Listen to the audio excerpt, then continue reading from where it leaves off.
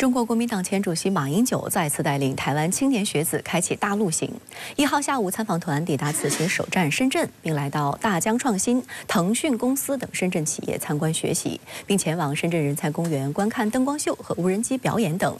当晚，中共中央台湾工作办公室、国务院台湾事务办公室主任宋涛会见了马英九一行。 宋涛首先转达了习近平总书记对马英九的亲切问候。宋涛表示，两岸同胞都是中国人，要坚持九二共识，坚决反对台独分裂和外部势力干涉，积极促进两岸各领域交流合作，共同弘扬中华文化，增进两岸同胞亲情福祉，推动两岸关系和平发展、融合发展，坚定不移推进祖国统一大业，同心共创民族复兴伟业。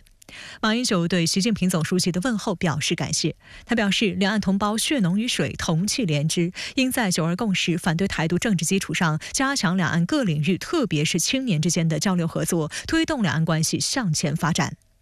当天上午，马英九出发前在台北桃园机场发表简短讲话时，将此次大陆行称作和平之旅、友谊之旅。下午2时许，马英九带领大九学堂的20名青年学子搭乘南方航空 CZ3088航班抵达深圳宝安国际机场。马英九一行统一身着西装制服，步下舷梯后，马英九与国台办副主任潘贤长等握手交流，双方面带微笑，气氛十分热络融洽。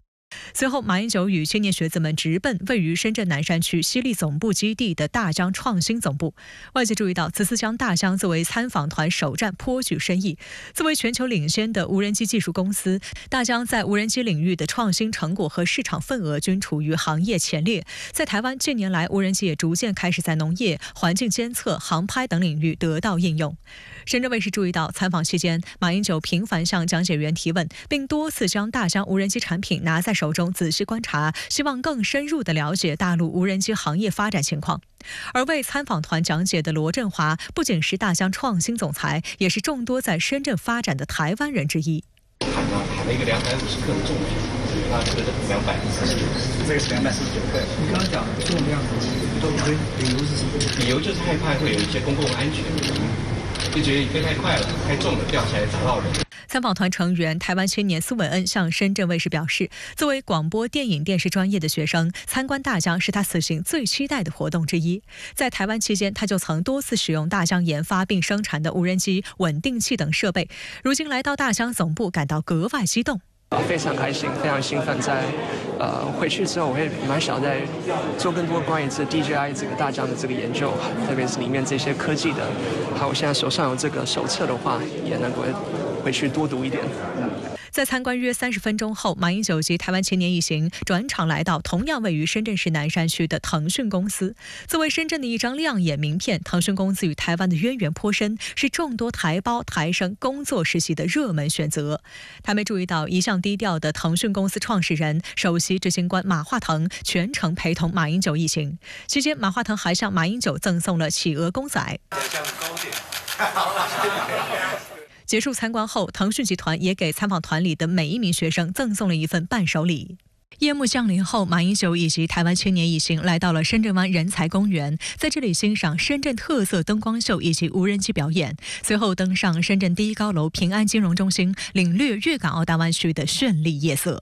中国国民党前主席马英九第2次率台湾学生来访大陆，首站呢就来到了广东深圳。那么作为高新科技之都啊，深圳站在第1天就安排了大疆、腾讯、平安金融中心等等极富特色的科技元素满满的企业，让马英九一行参观互动。那么还在人才公园安排了一场惊艳的无人机表演，不少随团的台湾学生一直举着手机拍摄，连连发出惊喜呼声。那么特别值得注意的是呢，今天参观的每一个企业的接待人员都各有亮点。比如说在大疆负责给马英九讲解的呢，是一位土生土长的台湾人，他就是大疆创新总裁罗振华。因为口音相近啊，不仅马英九在和他交流的时候显得特别亲切放松，在场的台湾的媒体同行呢，也纷纷注意到了这第一位东道主，并在报道中呢详细介绍了关于他的资料。而在腾讯创始人马化腾和马英九2位小马哥的互动啊，也是一大亮点。马化腾呢将一个带有广东民俗元素的醒狮手办呢赠送给了马英九作为留念。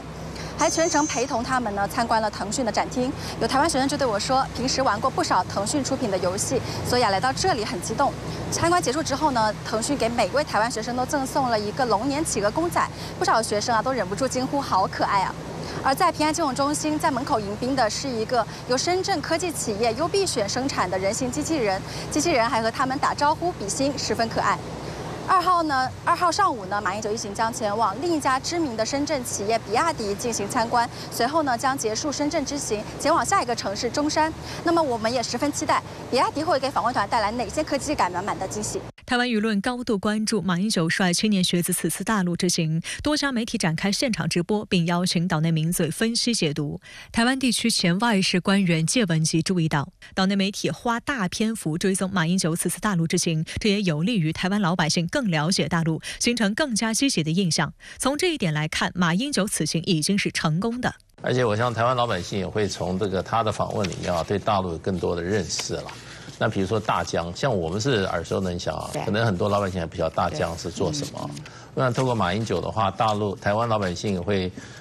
从这个比较正面的另外一个角度来了解大陆。大疆就拿出他们最新展示的那个无人机，对。好小哦，在马英九的掌心上才200多克啊！对，那我想他这一次去，他亲身的经历从镜头从这些报道中